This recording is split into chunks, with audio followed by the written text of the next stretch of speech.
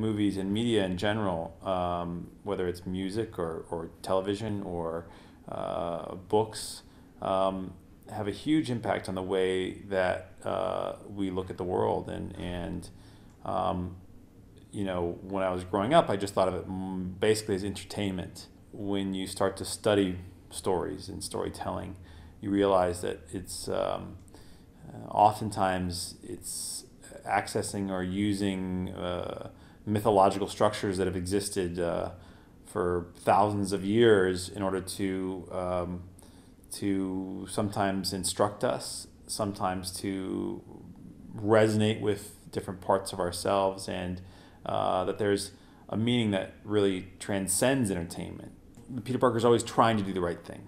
He fails a lot, but he's always trying to do the right thing, and there's something that I think humans really connect with.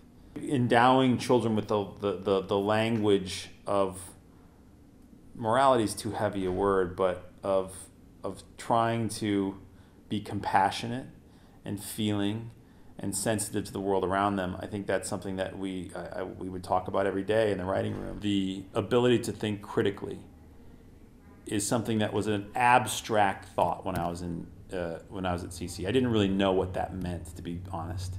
But as I've gotten older and as I've had to, you know, encounter a lot of different situations and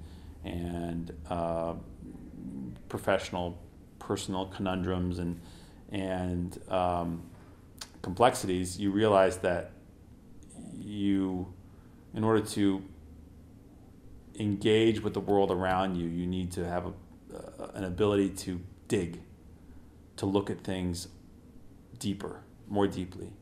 And that's something that was really encouraged at CC. I mean, just to analyze and analyze and analyze.